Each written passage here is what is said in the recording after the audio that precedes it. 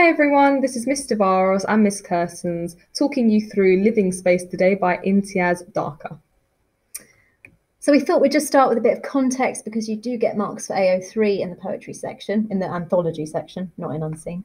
So it's important for you to know that Dharker was born in Pakistan, but then grew up in Scotland. So she's had quite a multicultural lifestyle, and she also continues to visit India and Pakistan to this day. So she has first-hand experience of what it is like to live in Asia, and also how the people in the Mumbai slums actually live. So she draws on that experience in her writing. This particular poem is all about the slums. So the slums is like kind of a shanty town that is directly outside of the main city of Mumbai. And it's a place where lots of people move from the rural areas in order to try and find themselves a better life closer to the city. So whilst we might look on it as a place of unpleasantness and somewhere that you wouldn't really want to live, for these people it's a symbol of hope. And that does come across in the poem. So themes. We have a few themes on the board, on the presentation. I'm going to start with fragility. We can see this theme in, first of all, the structure itself. I'm not calling it a home, I'll come to that later, but the structure itself where these individuals live, it is fragile. It's, clutch, it says nails clutch at open seams. It talks about it being crooked. It talks about it leaning dangerously. It could break any minute. It almost implies it's on the verge of collapse. There's a sense that it's not quite stable. So that's where we can see fragility. We can also see fragility in the people themselves, that their life is quite fragile living in this sort of environment. Faith and hope. This message comes through particularly towards the end of the poem, where we see that there are, the thin walls of faith. We see that these individuals, as Miss Kerson said, have come to this very sort of dangerous, run-down shantytown, so to speak, slum, for in the search of a better life, in the hope that they will ultimately have a better quality of life in the long run. So it's faith. They're almost putting all their faith in living in this sort of area. Boldness, that links to the idea of bravery. They're quite brave to be living in this very, unstable sort of area, and quite frankly, in such an unstable structure itself. And living in these conditions can be quite perilous. So again, there's a sense of bravery and courage for it. Chaos and danger is just the environment generally. It's quite a loud environment. It's got a lot of hustle. It's got a lot of bustle. Again, the idea that at any point the building could collapse. It is a dangerous place to live. It's not the safest place to live. And finally, place, which is quite obvious, it is about a city. Okay, it is about a city. It is about a place of living. Lovely. So we're just going to read through the poem and then we'll go through some key quotations. So, there are just not enough straight lines. That is the problem. Nothing is flat or parallel. Beams balance crookedly on supports thrust off the vertical. Nails clutch at open seams. The whole structure leans dangerously towards the miraculous. Into this rough frame, someone has squeezed a living space. And even dared to place these eggs in a wire basket. Fragile curves of white hung out over the dark edge of a slanted universe, gathering the light into themselves as if they were the bright, thin walls of faith. So the overall message here is that Dharker is celebrating the bravery of these people living in the slums. She's celebrating the fact that human beings can survive, can adjust and adapt to different conditions of living, to different environments. Yes, the slum is not the most favourable place to live. It is not very pleasant. It is not meant to be a pleasant place. But the poem itself is not meant to be overall negative. It's not meant to be just looking at, oh God, as Miss Kerson said, this slum's disgusting. The people who live there are disgusting. It's meant to be positive, oddly enough. It's meant to show that we can always have hope. We can hope for better things. Even in the darkest situations, even in the most unpleasant places, we can try and search for a better outcome. Having said that, though, she is raising awareness of issues, of the issues in the country, issues regarding poverty, issues regarding inequality, and issues regarding class, because ultimately these people are crowded together in this very, very unpleasant environment due to these factors. Okay, so our first key quotation then is the opening line. There are just not enough straight lines. So you will notice that already there's a very strange structure to this poem, and that kind of runs the whole way through. There's enjambment throughout. One line runs into another, and that kind of reflects the actual shape of the slums themselves. They are misshapen, they are uneven, they are asymmetric, and that is because they are not fulfilling our Western expectations, all straight lines and brickwork and perfectly matching windows and doors. It's a sort of alternative way of living. So this statement at the beginning, there are just not enough straight lines, is kind of mimicking what a Western person might say when looking at the slums from afar. In our opinion, from what we're conditioned to believe, this kind of lifestyle is strange. It's unusual to not have straight lines. Surely that makes it dangerous. Surely that makes it precarious. And so here, Dharker's kind of mimicking and kind of mocking the Western dismissal of slum lifestyle and any lifestyle that doesn't reflect our own. And that use of the phrase not enough implies that there's a level of deprivation, that these people don't have access to the basic necessities of life. And so we're almost made to pity them in these lines. We're almost made to feel sorry that they're trapped in this kind of really unstable environment. Our second quotation, nails clutch at open seams. It's interesting that she uses the word nails because, perhaps initially we think of it as nails that we use when building, metal nails, but then we can also think of it as personification, human nails, almost clutching at something. The first interpretation lends itself to the idea that the building itself is trying to hold itself together. It is falling apart. It's clutching. There's a sense of desperation. The building's desperately trying to, not collapse. However, if we're looking at it from the perspective of the people living there, it's almost as though they are clutching. They're clutching at something. They're trying to hold on to something. They're trying to hold their lives together, make a life. They're desperate to keep their lives going in this very sort of dangerous environment.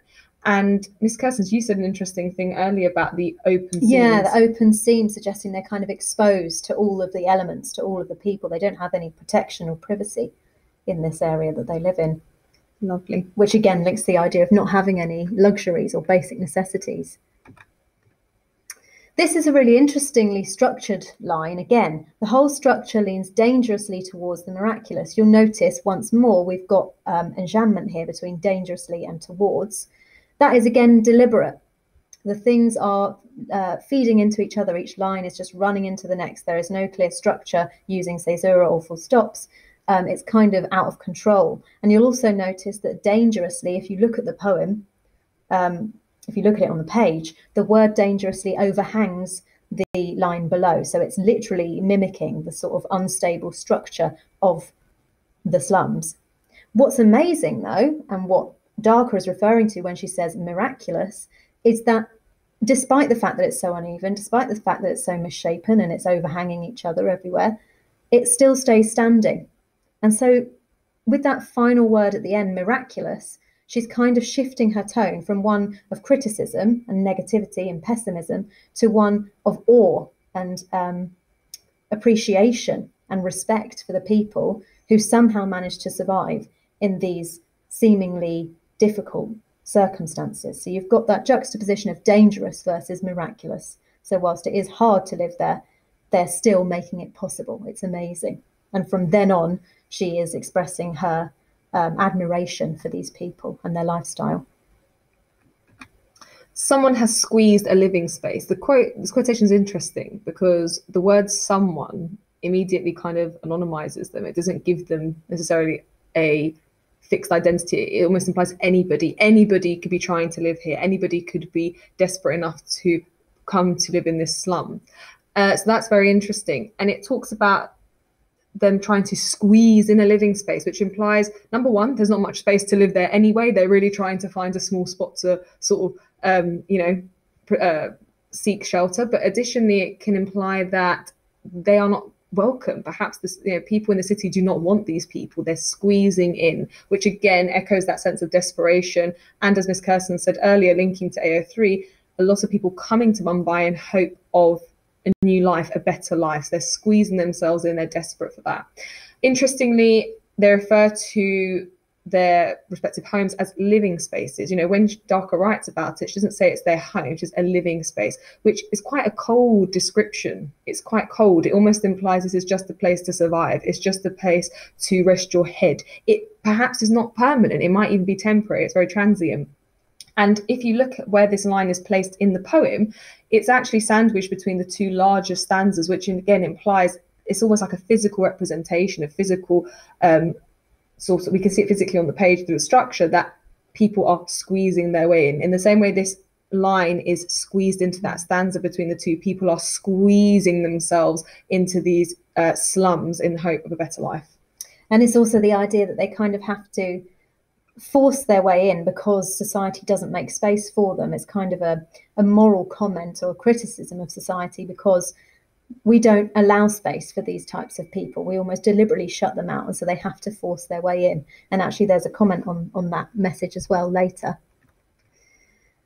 So here, dared to place these eggs in a wire basket, Dharker is sort of, again, expressing her admiration for these people who have risked everything to move here. She uses the word dared, the verb dared, to imply that they're willing to take lots of risks, that they are brave, that they are courageous, that they are taking a chance.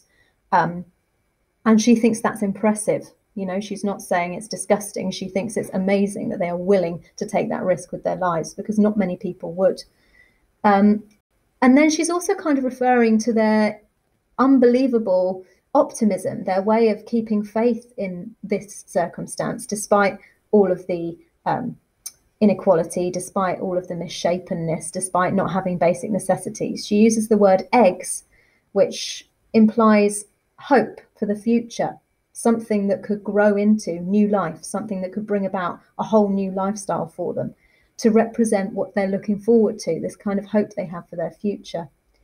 And the idea that it's a wire basket, it's not like a solid basket, it's a wire basket with holes in, again adds to this idea that those eggs could easily fall, that there's always the chance of them breaking, and yet somehow they survive.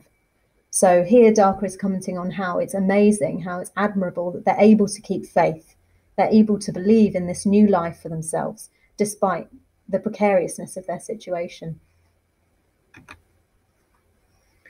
Dark edge of a slanted universe. So it's interesting that it uses the word the dark edge. This creates quite an ominous, uneasy feel. It almost implies that, you know, this place, this slum is already not very, you know, it's not a very pleasant place. It's not the safest. It's not the most welcoming. But there's an even more dangerous and even more relentless side to it. There's an even more ruthless side to this place that they are living in. So dark edge, that word dark, it creates quite a heavy feel. It creates this sort of almost worrying feeling amongst the reader. What is this dark edge?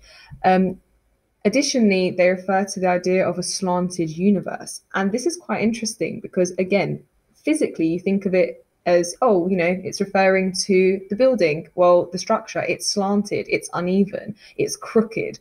But it could also be sort of metaphor for wider commentary on class, on poverty, on the unequal wealth distribution in the country. It's almost referring to the fact that some people do live at, you know, we are living in a slanted universe. Some people have more advantage. They're at the top of that slant. Some people at the bottom. Some people are much more disadvantaged. So it's implying that people here are, as it says, at the dark edge of a slanted universe. They are in the worst possible position in what is already a slanted, unjust, unfair society. And that's quite interesting because there's never a point in the poem where before that where it really implies that anything's ever going to necessarily be straightened out. It keeps referring to this crookedness and imbalance. Only at the end there's a sense of hope, but it doesn't necessarily mean the actual corruption itself is going to change. Yeah, and that kind of dark edge, as if they're being pushed to the margins of society and they're having to force their way in, like that stanza earlier on. So the final line is a really interesting one. She deliberately ends on a positive image. They were the bright, thin walls of faith. Here you've got brightness directly contrasting the darkness in the line we just looked at.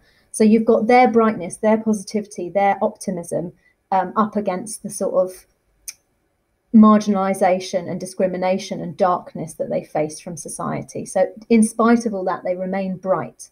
and they remain faithful. And you end up on that word faith. That is the lasting message of the whole poem, without a full stop as well, kind of means it's lasting, it goes on. They're maintaining that faith despite their circumstances, and despite the fact that it's clearly quite fragile, the use of the word thin implying that it could be broken at any point, and yet they don't give up. They're holding on to that faith. So at the end, despite all of this discrimination, despite all of the inequality between rich and poor, these people have managed to carve themselves a life and still have hope for the future. And I think that's kind of her overall message about the slums. And it's interesting when she says the word walls of faith, because it almost implies what the image that comes to my mind is literally someone sitting in a room. I know it sounds weird, and there's just, they've built these walls, they've built this barrier around them, and it is almost like it's them blocking everything out, and that is their safe space. And a bit of a long-winded way to get to where I'm going, but it makes me think that this structure, although we look at it as something that might be dangerous and worrying, it's actually a representation of their faith. They are living so dangerously. They are living in such an unstable structure. As we said, their lives, everything, their world could collapse any minute, but they are the walls of their faith. It's almost them living in such a dangerous place is a representation of how much faith they have that things will get better, that they will have greater opportunities. They are willing to suffer this environment for faith, in the hope that something will improve. Which is quite admirable. Okay, so comparison. We have chosen London by William Blake as a potential poem you could compare Living Space to. Two reasons for this that we've put on our presentation is that both poems explore what life is like in the city. So both poems look at what is city life like, how do these people live, what are the impacts of living in a particular way on the individuals. Additionally, we've also said they both look at inequality, a sense of danger. You know, in London, there seems to be an inequality between the classes. You have the institutions at the top, the church, the government, the monarchy, and then you have everybody else at the bottom.